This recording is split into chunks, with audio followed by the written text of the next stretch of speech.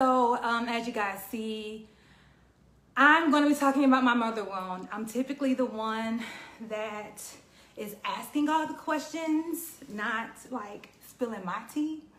But I feel like even with my podcast, some of the conversations I've had, some of the ones that I've not maybe wanted to share my perspective on it, I've like had guests to come on, like, how about you come on and share your side of it? But with this, I don't have that opportunity. It's just gonna be me, and I'll just be spilling out my tea. So thank y'all for being here. What are my disclaimers? I told y'all I'm uncomfortable. Clearly, I had all kinds of technical issues at the beginning of this. I've got some awkward energy right now. Anxiety's through the roof. What other disclaimers? Of course, and the main one though, and this is not a disclaimer, this is just the truth. I hope each of you know, like, this is something that this is my story that I'm sharing. And though my mother's involved, this is not gonna be something where you come to find me spilling some tea on, like, my mother ain't it. That is not what this is, because my mother is amazing. So I want to get right into it. So, firstly, mothers are dope beyond, right? Like, the way that mothers literally and figuratively create space for us, for life, to bring forth life, it is incredible. And I often think of them as like supernatural creatures. But even that, I don't know that it would speak to their magic, because it seems like it's something other than their own strength. And I think that kind of takes away from their beauty. And it's just them. Like, they are just dope like that, you know?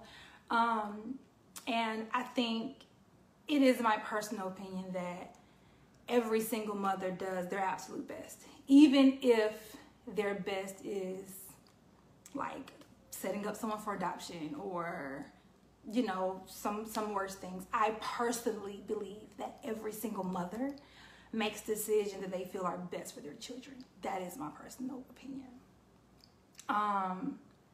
With that though, I feel that two things can be true. Multiple things can be true at the same time. And I think that even with the decisions that moms make, thinking it's their, you know, it's the best decision, it's with their best intent, they can sometimes create harm. And that is just the truth. They are making their best decisions. They are doing their absolute best. They're giving their all. And also, giving their all can sometimes create trauma. That is just the truth. And that is my truth. For the longest, I have, I guess silently struggle. I guess that's the word. It's silently struggle. And forgive me for my gum, y'all. It just helps moisture. My mouth be dry and stuff. I have been silently struggling because I was the girl who had the 2-parent home, raised in a upper middle class family. Financial provision was never an issue. And from the outside looking in, it's like, you lack nothing. What do you have to complain about? And if you do have some complaints, it's like some privileged complaints. It's some privileged kid stuff. It's it's just you being spoiled. It's, you know, it's all those things. And over the years, after being gaslighted year after year after year, I found myself kind of just being like, well, maybe I'm tripping. Maybe my experience isn't what I think it is. Maybe my perception of my own story, maybe it's wrong or flawed in some way. Because nobody gets it, nobody hears me. But it wasn't until a few years ago where I was at a conference, and this girl, who I've never seen in my life, prophesied to me. And she was like, there's this parental thing going on that God wants to heal in you. And because of the space I was in, I couldn't like react the way I felt, but I wanted to just bawl, because it was the first time that I felt validated in my experience, validated in my own trauma. And everyone's thing is different, you know, like I don't think it's healthy for anyone to compare their story, to compare their trauma. Mine wasn't physical abandonment. Mine wasn't like, yeah, I didn't have housing or clothes. Yeah, that wasn't my thing, right? I wasn't physically abused. But it is not healthy for any of us to compare our trauma, because each of us have a path and each of us have to take responsibility for our own stuff. So getting that validation, like prophetically, oh man, it was everything to me. And it gave me the freedom to pursue the healing that I've known I've needed. But you know how it is, like in Black families, we just be brushing stuff under the rug. We avoid a lot of stuff, you know, we normalize our dysfunction, and we just, you know, we make do. And we have a good time in the midst of our dysfunction. But I just personally, I'm not with it no more. I'm not okay with normalized dysfunction. And I'm no longer apologetic for that. I no longer apologize for not being okay with normalized dysfunction, because it's dysfunction. So, what is a mother wound? So this term is fairly new to me. I think I learned about this term maybe a few years ago.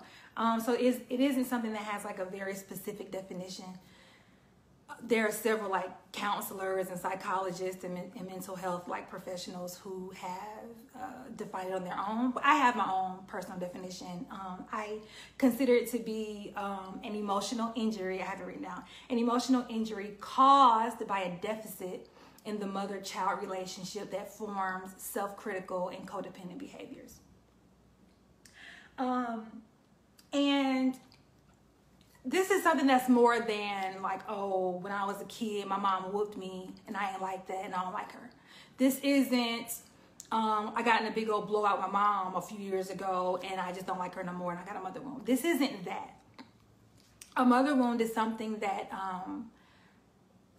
that is created very, very early on, and that forms the way you interact with literally everyone. It forms your self-image. It forms, honestly and truly, like the way you your whole identity. And I didn't know this. I've always known that I didn't have the best relationship with my mother. You know, I've always known that, and I've always desired it to be, you know, like what I thought would be best for me, or what I saw other daughters have with their moms. So I've always known it wasn't like picture perfect, but I didn't realize the intensity of the issue, or the intensity or the depth of the wounds that were created early on.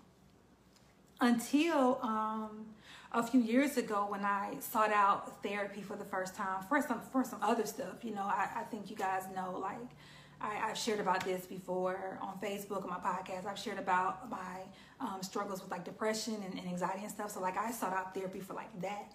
But one thing about like starting a healing journey is like everything come up.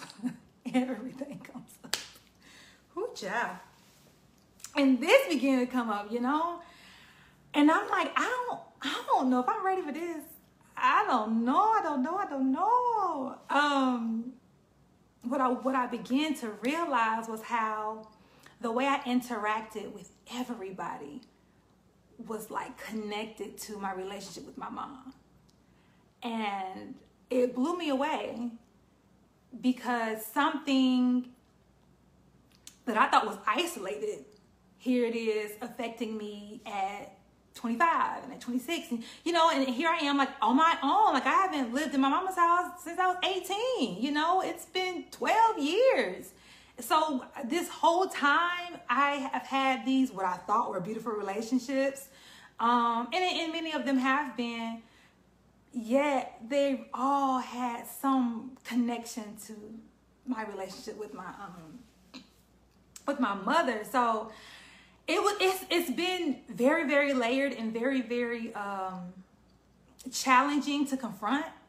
One, because this whole concept has been new to me. And like I said earlier, emotional healing isn't something that Black folks be like doing like that. So I've kind of just like been out here, figuring it out as I go, you know. But I did know this. I wanted to heal, period. And I figured, well, if healing is available, then maybe I can have this like fairy tale relationship with my mom that I've always wanted. Maybe I can like be besties with her like everyone else is. You know, maybe I can like have these experiences with her that all these other folks be having. You know, like I want that too. Like, let me heal then. That ain't what quite happened though. But I'm healed though. Anywho, I kind of just want to like share like the way my journey has gone and how I've gotten to where I am now, which is like a really, really, really good space. So like, okay, I'll share with you like what a mother wound is, you know, having a deficit in the mother-child relationship. And maybe you're asking like, how does it show up? Like, what does it look like? For me, and I think for many, it's having that feeling of not being approved of not being fully accepted, of feeling like, some call it the black sheep, maybe an outcast feeling, knowing that you're loved, but not always feeling it, not knowing how to internalize that love you're receiving, or receiving love in a way that you don't typically, getting love that you don't know how to receive, you know, the whole love language thing, that kind of thing. Being ignored, not having your voice valued, feeling invisible, feeling defenseless, being accused as a child and not having a voice to defend yourself. And it's like, no way, that's not what happened, or that's not what I meant, or that's not, and feeling like, oh man, it's like, I used to have these dreams where I'd be like in a confrontation with somebody and I'd be trying to defend myself, and like I'd be like screaming like, hey, listen to me, this is what it was and this is what happened, and I would just be mute. I'd be screaming so loud, and I literally have had this dream, honestly, up until just a few years ago, this recurring dream of like, and that is literally how I felt. It's like, I am not heard, I am not seen, so how can I be accepted, or how can I be valued? And then those feelings create this sense of like, well, like, why, like, am I even wanted here? Was I desired? You know what I mean? That kind of thing. And it's just this like lack of emotional connection with your mother. And because of those things, it created this thing where I always felt the need to be perfect. Because it's like, if I can just prove myself or perform in a way that you deem me as valuable, or you deem me as like acceptable, then maybe that'll heal this thing as a child. And that's where like the perfectionism thing comes in. So yeah, that's how it showed up for me.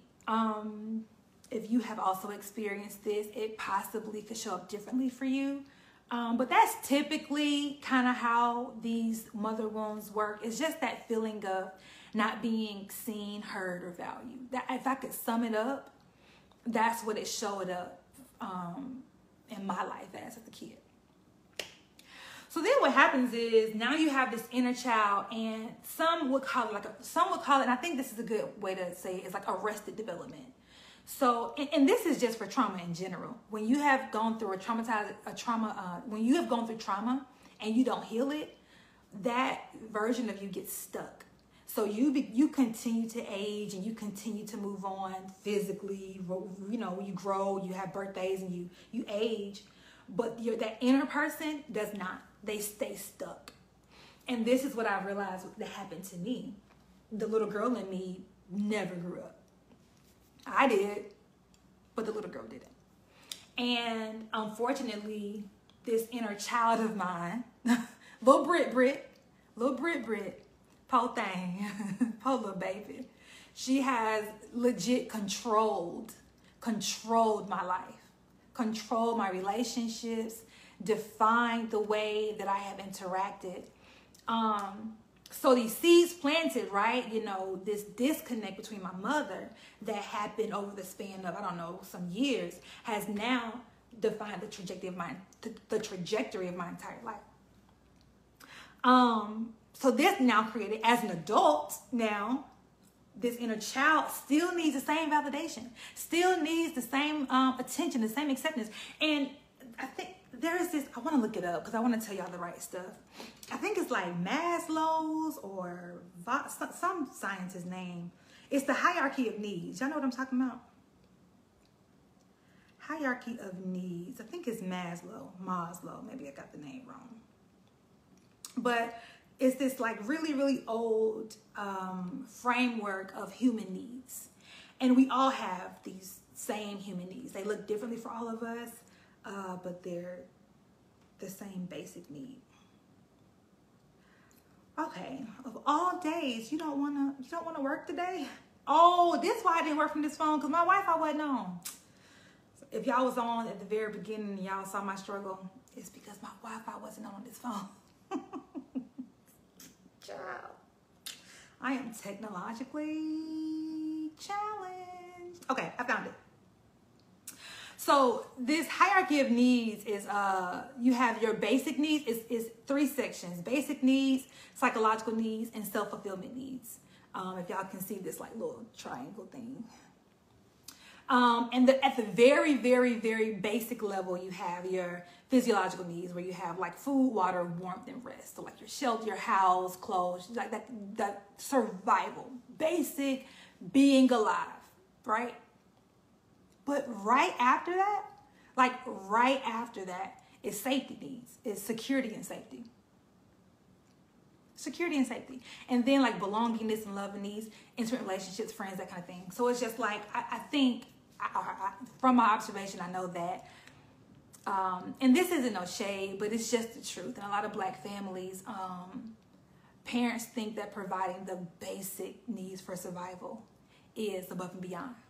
That is no shade. That is no shade. That is just my observation. That providing food, clothes, shelter, that those things is like, I've done my job. You're good. And it's like, the truth is, fam, I asked to be here. So some shelter, it would be nice. Like, and I don't, you know what I'm saying? I don't mean to be whatever, but it just is what it is. It's literally the very basic need, you know. But we all have these same safety and security needs. And not feeling emotionally safe, not feeling emotionally secure, it's going to create a void. It just is. So yeah, as an adult, I found myself in these relationships, and not just romantic relationships. When I say relationships, I mean relationships, period. Like coworkers, friends, boo, like whoever, family. Every single relationship, cousins, like every single relationship. I found myself needing to be needed. I found myself needing to be perfect, needing to prove my value, needing to prove my worth, needing to prove that what I have to say is valuable, needing to prove that I know what I'm talking about, that I'm right, and you're going to know that I'm right, and then you're going to see that I'm worthy. And then when you see I'm worthy, I'm then going to know that I'm worthy, and then I'm going to have, you see how like awful this cycle, it's terrible. But that's how my life had been. And I think over the years, people have kind of like tried to help me see certain things, but depending on who it was or how I perceived it, or maybe the space I was in, it didn't all the way stick. But there were deep-rooted insecurities that came out in all of my relationships, to the point where, and I end up, so this is about trauma bonds. People who have unhealed trauma end up connecting with people who also have trauma. So like my trauma would seek out complementary trauma. So I would attract people, men, friends, who needed me. Something in them had some unhealed trauma that connected with my trauma to be needed. So they were needing something and I was needing to be needed. So it's like, we should be friends. Let's be friends. This works. Because like your trauma speaks to my trauma and I feel like this is cool. It's not really okay. It's not really like a solid covenant friendship, but we gonna act like it is because it works. Trauma bonds. And in these relationships, my worth was validated by being needed. I can fulfill a need for you. I can help you in some way. I can give you what I've always wanted. You know, I can give you the validation, the attention, the whatever that the little girl in me, little Brit wanted. And I do feel that I've had amazing relationships throughout my life. I do feel that way. But I can also see where a lot of them were me operating out of a place of brokenness and operating out of a place of really just desiring to be accepted just as I am, not, needing to perform. And it's the whole like transactional versus covenant relationship thing. It's like you'll only like befriend me if I can prove to you that like I'm worthy of friendship or something like that. So I'm just showing y'all like how it has showed up for me, how the mother wound has affected me throughout the years, and how something that like happened in my childhood still affects me and even like my adulthood. But like I was saying earlier about having that moment at that conference and having the validation of my experience, I sought out healing. And one of the first things that had to happen for me was my perspective had to change. I thought that, well, a couple things about my perspective had to change. One, my perspective of God had to change. A lot of y'all probably know I'm a preacher's kid, and Shada has his own trauma, but that's for another day, okay? I think a lot of preachers' kids have difficulty in our perception of God because we are raised in a house with the person who has also been assigned to be our spiritual leader and the voice of God for us and all those kind of things. And things can get skewed easily, and we kind of see, my therapist calls it skin gods. We a lot of times see our parents as skin gods. We have this God complex about our parents. And because of that, I was seeing God in the way that I was seeing my parents, which skewed and limited my perception and my perspective of God. So I didn't see God as someone who was for me. And I began treating our relation. I had always treated our relationship, again, as transactional. It's like, if I do for you, you'll love me. If I serve you, you'll love me. If I obey you, you'll love me. All these things, right? But as a teenager or as a young adult, listen, obedience wasn't a priority. So I found myself having these moments with God where I always felt like a nuisance, or like always feel like I'm annoying God. Like I felt like he was like, oh, here you go again. What you want? And I'd have to like be like, okay, so let me like do this whole like repenting thing so that I can then get your good graces and then talk to you, like, Lord, I'm so sorry, and like, thank you so much for like still being my dad, and you know what I'm saying, that kind of thing. And then, all right, now I can like have a conversation with you, God. But like always feeling like God, the creator, was just annoyed with me. But it's going back to inner child and, those things. So that had to be healed first, my perspective of the creator, and him healing that perspective for me and showing me like, girl, I love you. You mines with the S. You mines. Like, I love you, girl. And that part of my healing journey by itself wrecked me. It wrecked me. To know that the creator was for me, like, not only is with me, but it's for me, it's rooting for me, it's pleased with me just because I'm his. That wrecks me every time.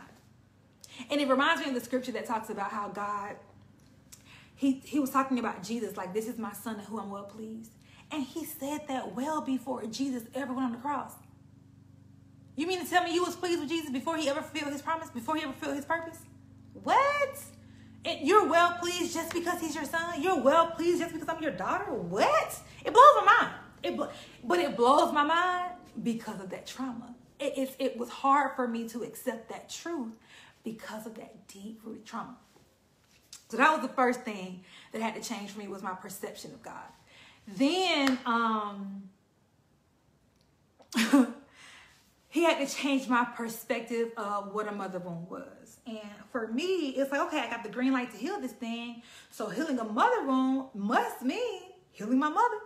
Must mean it has a lot to do with her. It must mean she's got some work to do.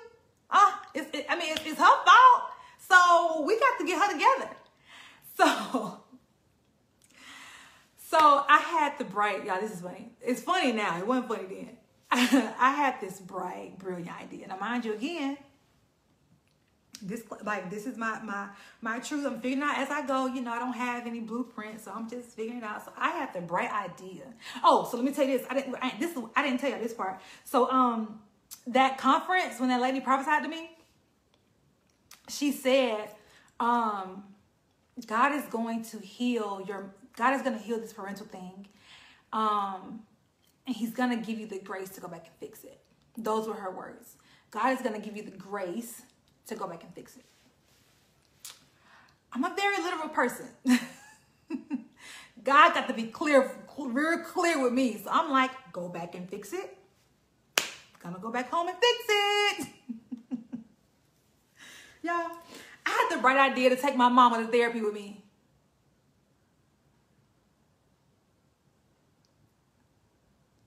The most awful decision. The most awful idea I've ever had in my life. Like, in my mind, it was like, all right, so I don't have all the right words to like jumpstart this. And over the years, we just have a hard time hearing each other. And I think, you know how this is like so much damage can be done that you don't hear nothing they say. They can be telling you that Jesus is Lord. You be like, I don't care nothing about what you're saying. The pain is too deep. And I think over the years, it's just blockages have happened in our ears towards one another. So whatever I say, it's not landing right, and vice versa. Whatever it ain't landing right. So I figured, let's get a professional in here to help mediate. And the therapist can translate what I'm saying to mama, and then the therapist can translate what I'm saying to me. It's gonna be great. And I knew it wasn't gonna be easy, but I thought it would be great. Ciao. That day was the most traumatic day of that entire year. It was awful. Like, first of all, the therapist was absolutely trash. And if I remember her name, I would report her, because she was utter trash. And not because she didn't agree with me, and not because she didn't say the things I wanted her to say. She was utterly trash. And it's been validated because I had to process this for days. Like, it took me a while to process what had happened in that therapy session, because you're supposed to go to therapy, you know what I'm saying? It ain't gonna be easy and stuff, but you're not supposed to be triggered at therapy. You're not supposed to be traumatized at the therapy session. You're not supposed to be bullied at the therapy session. Like, bruh, it was so terrible. She a white lady in dope. I don't know her name, but she trash. So I'm thinking, okay, this is gonna help us understand each other better, all that stuff. The beauty that came out of that moment, the beauty that came out of that very traumatic day, that very, very, very traumatic day. I mean, this lady was saying some stuff that I wouldn't even say to a person I was mad at. Like, you are okay, I'm getting triggered, y'all. Let me back up. The beauty of that day was God showing me, sis, this ain't about your mama. This about you. This about you, Allison Brittany Brown. And you have to take full responsibility of your own healing. And the one thing that this therapist gave me that was beneficial, I'll give credit to where credit is due. I will give honor to where honor is due. The one thing that she did for me was point me towards inner child healing. And that really is what all this is healing the part of you that was traumatized, and allowing that person to, catch up with where you are in the natural. Which, then gave me the language to give to my new therapist. Like, okay, I need inner child healing specifically. Like, give me inner child healing. Whatever that is, I want that. So she did give me that. And that was honestly, though it was so traumatizing, that day really shifted something for me. And it took my attention off of my mother in the mother wound and put it on the wound. It put the attention on the wound, because the wound is mine. You know what I'm saying? Like, the wound is mine. So to heal the wound, I gotta do that. I have to do that. And that was not easy to hear, because it's like, I ain't put it there. But it's ours to heal. I was listening to Dr. Stevenson the other day, and he said something like we don't get to control what happens to us, but we do get to control how it affects us. I be wanting to quote people right, but something like that. I don't get to control why it happened, when it happened, what happened, but I do get to control how it affects me. So I had to change my perspective of like, you know, my mother and thinking like it's your fault, you got to change. No, I can't change nobody but me. And that alone has been a 30-year journey. You know what I'm saying? Like that's a whole life journey, and will continue to be. Like I only got control of this right here, and even that control is limited. So with that, God showed me like, fam, your mama just a woman. She's just a woman. She's just a woman who got married to a man, had some babies, and here you are, and she was doing her best, and she brought all of her knowledge, all of her experience, all of her wounds, all of her traumas. You know what I'm saying? She's just a woman. So changing my perspective of who God is to me, changing my perspective of what the mother womb was, and me having to take care, you know, be responsible for my own healing, and then changing my perspective of like who my mother is, I was like, whoa. And it was so humbling, man, so humbling, because it's like, then it's like, I think this is pretty common. I saw my mom as mom. That was her identity to me, my mother. I, you know, didn't see her as a lot of other things. You know, my mom is the first lady, so that comes with a lot of pressure to be a certain thing, you know. You gotta, y'all know how it is in the South, and, you know, you gotta fit this thing. And I didn't have the opportunity to see all the layers of my mother. They weren't shown, they weren't visible to me. So to me, she was just my mama. But to have God heal that perspective and to see her as a woman, and now I can see her as how I see myself and all of the experiences I've had just as a woman. Oh, it changes the game. It changes the game, because now I'm just like, you got your own stuff to deal with. You was just figuring it out. You probably got trauma yourself that was never healed. You know what I'm saying? Because honestly, I don't have studies to back this up, but I would put money on it that every single mother would exist because she herself has one. I put money on it. I am sure there's some studies to back it up, but this thing is generational, and it will continue to be until somebody says, hey, nah, fam, I tap out. And that's me, fam. I'm tapping out. I can't repeat this. And I don't want children, and hopefully God agrees. But for my nieces, you know what I'm saying? And anyone connected to my lineage, I want to show them something differently, you know? So having that shift in my perspective allowed me to then step into forgiveness. And forgiving myself too. Because with such deep-rooted wounds, so I don't know about y'all, but I tend to kind of be consistent with how I treat people. I don't care who you are. That whole like blood thicker than water thing, it ain't never set right with me. Like if we don't, how can I say this, PC? I like to give people the same energy they give me. So,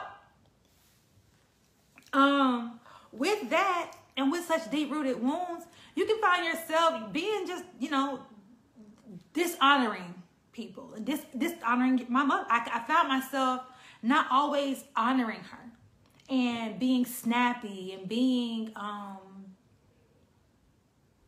very like I was easily triggered. But after this shift in my perspective, I was able to really, really walk in forgiveness. Forgiving myself for the disrespect, for the dishonor, for the tone, for the whatever, for the misunderstandings. And forgiving her for not knowing. She didn't know. She didn't know what I needed. How could she give me something that she didn't know I needed? Or give me something that she didn't have to give? You know what I'm saying? And it's like, when you look at it that way, it's like, oh, you good? My bad. Like, if you had it, you would have gave it, you know? You gave everything. You gave literally everything you had. You know what I'm saying? You gave me everything you had, and I'm so grateful for that. You gave me everything, and I'm so grateful. And had you known, I am sure you would have given me that too. Had you known you know what I'm saying? Like, I'm sure my mother would have given me everything I needed had she known. But she didn't know. So that allowed me to walk in forgiveness. And then, this was the tricky part of this healing journey, was grieving. Grieving something you never had, child. Grieving the fairy tale, grieving the image, or whatever was in my mind. I had to grieve that. Because the little girl still wanted those things, even though now I've accepted it. My perspective has changed. I'm now walking in forgiveness. But I still needed, the wound was still there. You know what I'm saying? It's like, if you stub my toe, or you hurt me, or you know what I'm saying, punch me, I can forgive you, but the pain still exists. You still punched me. You know what I'm saying? So I still got to deal with that part of it. So grieving something I never had was very difficult, because again, who teaches you that part? There's no blueprint for that. There's no blueprint for grief. There's no blueprint for grieving, period. Let alone grieving something that doesn't exist. Let alone grieving a fantasy, or grieving something that you thought you deserved or wanted. Like, that was really, really tough. Having to let go of this thing that doesn't exist, and choosing to accept your reality, resolving with my reality, resolving that this is what it is. Like, this is just what it is. And then choosing to find the joy and beauty in that. Finding the beauty and joy in what I do have. You know what I'm saying? Like, that was, that was really difficult.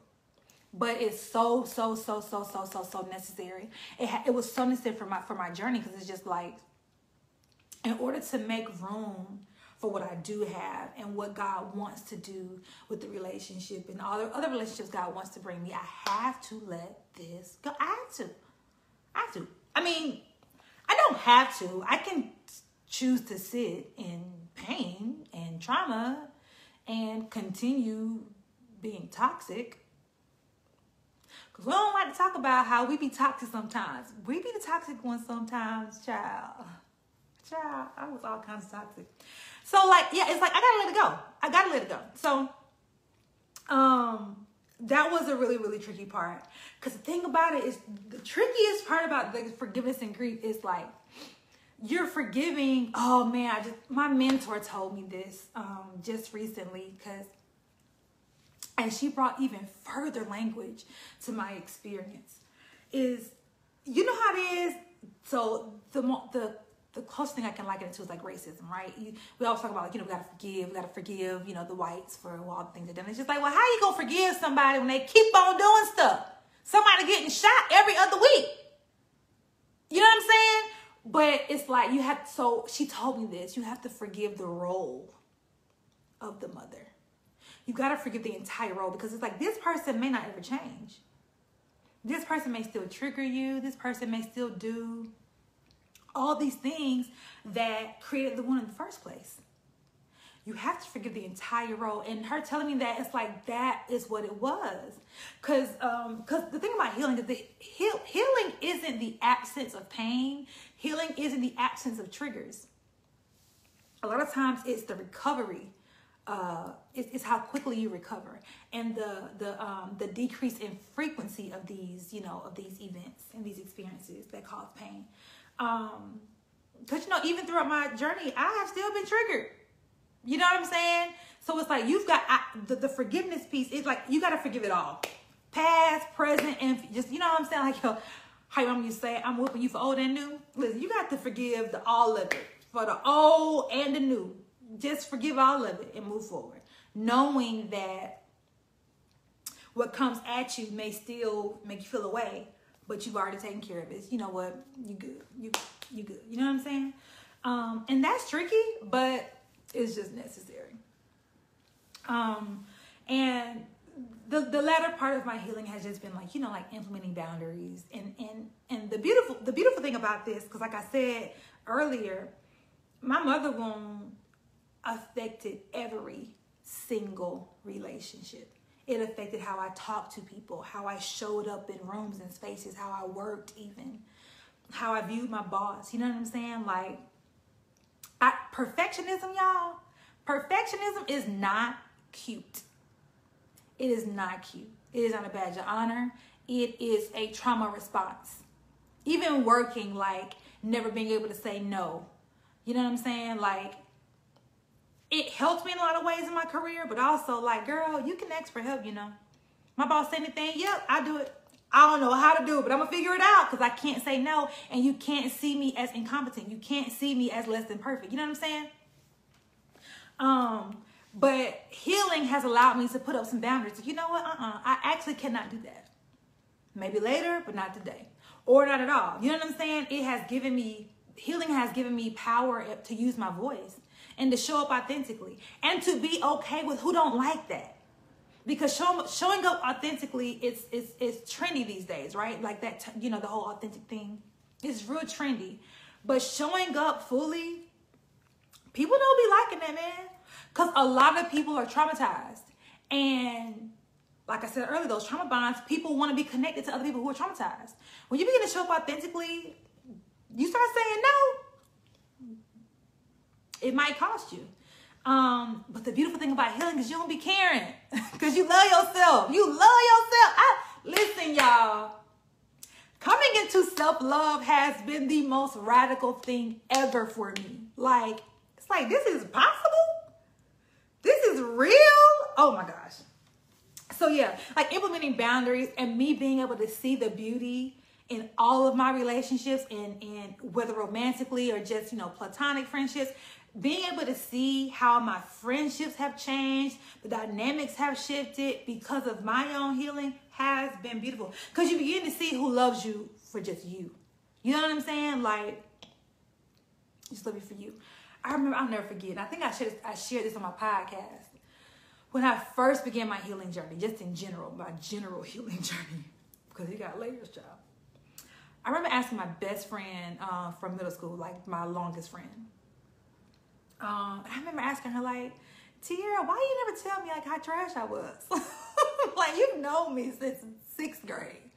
Why you never be like, girl, you a hot mess? And I remember her saying, like, I mean, like, sure, there are things about you that, like, you know, like, sure, we see those things, but, like, it was you. Like, we love you. Like, I was like, really?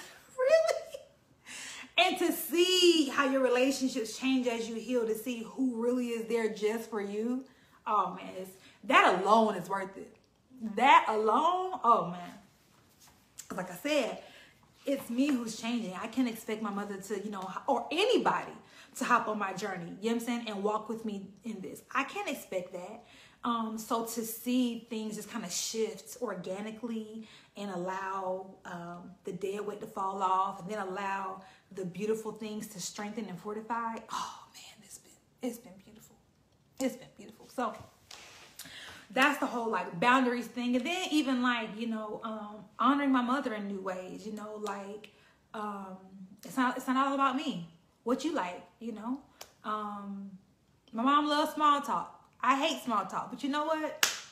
Today we gonna small talk. What happened in Dothan today?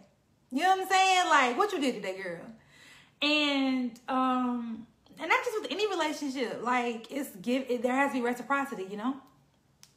And it's been cool to, you know, find new things, find out new things about her. Like, she visited me earlier this year before the pandemic, and y'all know, like, Nashville is Music City, and people think it's because of country music, because it has a very heavy emphasis of country, but actually, sidebar, they call Nashville Music City because of the Jubilee singers from Fisk University, which is a HBCU, and back in the day, they went and visited the Queen of England, and she thought they sounded so amazing that she dubbed the city Music City. It had nothing to do with country music.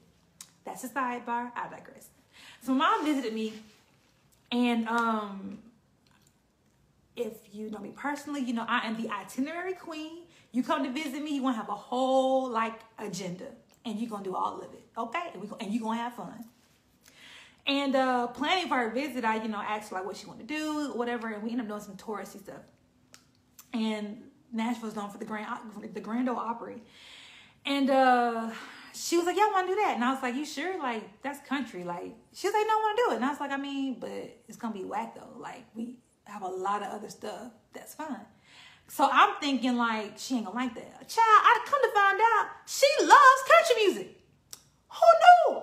Like Tony Baker, I never knew. Like, I never knew, you know. And this lady, it's me and her and a bunch of old white folks on this tour in the Grand Ole Opry. And it was so uncomfortable, but she loved it. I'm talking about loved every minute. And I was sitting there like, first of all, how you know these songs? She was so giddy. And I was like, this is really interesting. Never would have known. You know what I'm saying? So it's been cool to like learn more about her. You know what I'm saying? And find new ways to honor her and stuff like that. So yeah, I'm about to be done, y'all. But lastly though, one thing I've had to learn too is to just manage my expectations through healing, because it's not linear. Healing isn't linear. Child, my journey been like this. It is not a straight path. And like I said, healing isn't always an absence of triggers. And I've just learned, like, you got to manage that stuff. Manage it in the moment. How quickly can you overcome it? And that, for me, is the beauty, is the healing. Like, you know what, all right. It came, but it didn't hit me. It came, but it didn't touch me. That kind of thing. So, yeah, y'all, like, it has been so challenging, especially when you have, you know, family members who don't get it. Because I'm not the only child. I have siblings. Siblings who have a completely different experience with the same person. You know what I'm saying? So it's like having to go through all of that with no one to understand and no one to like validate your experience, but having to own it, go through it, then heal from it. It's been a challenging experience, but it's been one that has been so worth it. And if I never get the fairy tale mother-daughter relationship, that's fine, because I'm healed and I'm whole. And that's what I'm striving for. You know what I'm saying? Like, that is what I'm striving for. It's for me to be in a space of healing and wholeness. So yeah, that's my story. And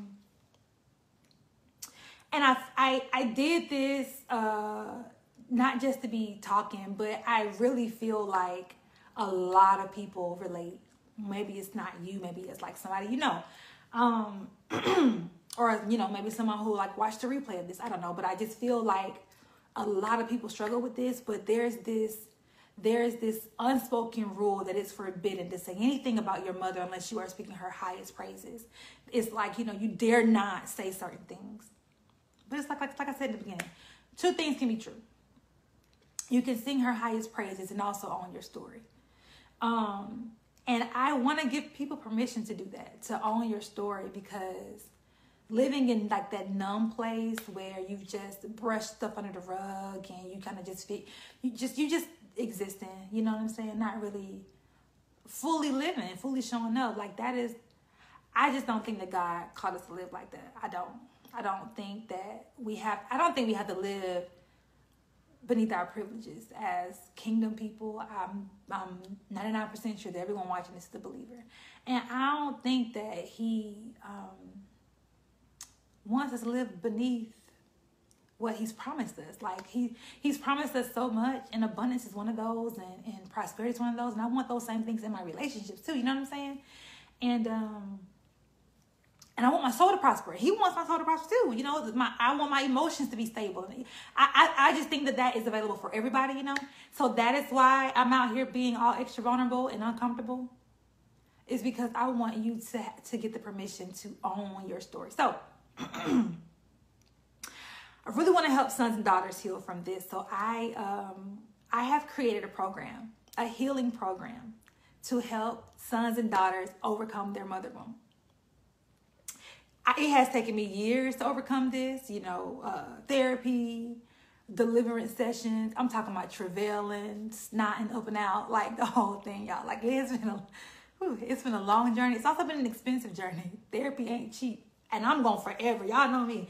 I'm going forever, like, root for therapy. Jesus in therapy. Find you a therapist, fam. Find you a therapist. But going through something like this, it's time consuming. But I want to shorten that time for you. And it's expensive, but I want to reduce that cost for you. So I've created a 6-week online program for healing mother wounds. And I want to create a safe, sacred community of people like you and me who are bold and courageous, brave enough to stand in our truth and find the healing that God has so graciously and freely given to us. Like, healing is already ours. We just gotta go get it. So I want you to come along with me and heal. Find your healing, bruh. Find your healing, sis.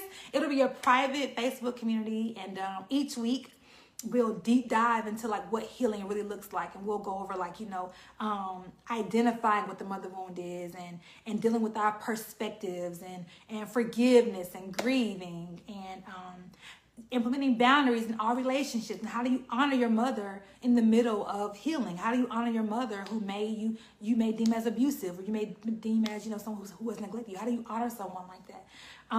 And then managing your expectations. So this 6-week course will take my journey, condense it, and give you all that I have learned, all that I've walked through. I want to help you avoid the mistakes I made, some of the pain I endured on the journey that probably wasn't necessary. I want you to avoid all that and like get straight to the good part, and that is healing and wholeness. I feel like, if you do that, if you find yourself saying like, I relate to this and I want to, pursue healing, and you do it on your own, that's fine. Go read a bunch of books and, pray and fast and, go to therapy every week, But if you find yourself in therapy every week, you're paying a good $100 a week. So a 6-week program, easily over $600, and that's just therapy alone. Okay, that's just therapy alone. Y'all know I root for therapy though. I'm just saying it's costly.